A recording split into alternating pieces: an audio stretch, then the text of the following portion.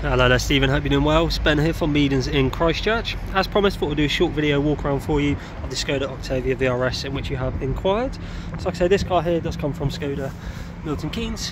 You can see down here with the registration plate, probably used there from someone at the head office. You can see it is in very good condition. These cars that come into us from Skoda are obviously well looked after, kind of as demonstrators. There is obviously front parking sensors and rear parking sensors on this car. As you can see here, wheels all in good condition. The brake discs themselves do look a little bit rusty where it's been sat a little bit. They will be in good condition, obviously due to the age. There is a little bit of rust coming on there onto the kind of centre of the disc, but that's just something that does happen over time. It can be cleaned up, of course, with a wire brush. Nothing kind of structural. Down the side of the car, obviously you've got the black wing mirror caps, the rear tinted windows as well, with this black accents running all the way around. Black roof bars as well, like I say, with a panoramic opening sunroof as well. Like I say, this centerpiece here does move back over here, kind of giving you a nice experience there. Back wheel, same thing again. Brake calipers all looking good nick, with the red paint on there, and the wheel itself obviously wrapped in the Bridgestone Potenza tyres from factory. In the back, obviously you know the Octavia VRS very well. This generation you've got the really nice red stitching in here. Obviously all the ISOFIX points accounted for. USB-C ports down in the back as well for any charging. You have this really nice Alcantara on the door cards as well. Like I say, it's a very nice place to be, and a very well looked after example. You've got the twin tailpipes down the back of the VRS. You also have the automatic opening tailgate, which you can use via the key or by pressing the button.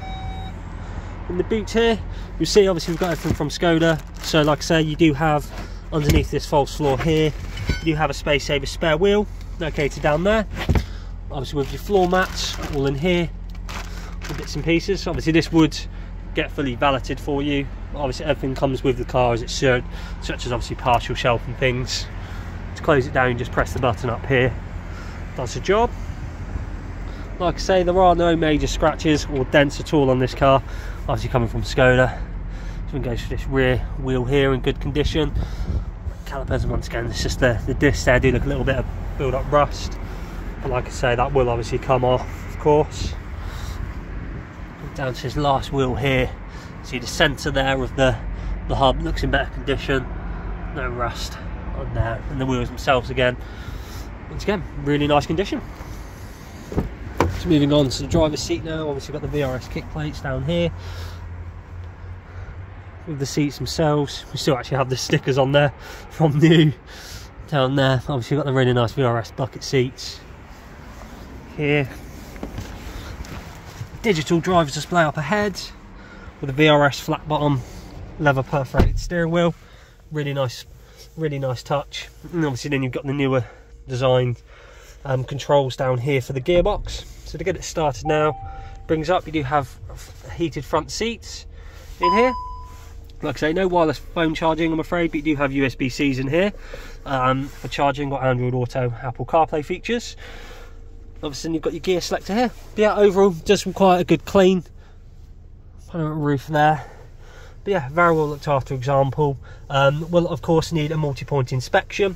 So at the moment, as you can see, it just needs some washer fluid in there. So it will go through our workshop, be inspected, make sure everything's up to standards. If it isn't, it does get replaced. But for a car at this age, like I say, I highly doubt there's anything there to be concerned about. Otherwise, like I say, the car is pretty much ready to go, a bit of fuel.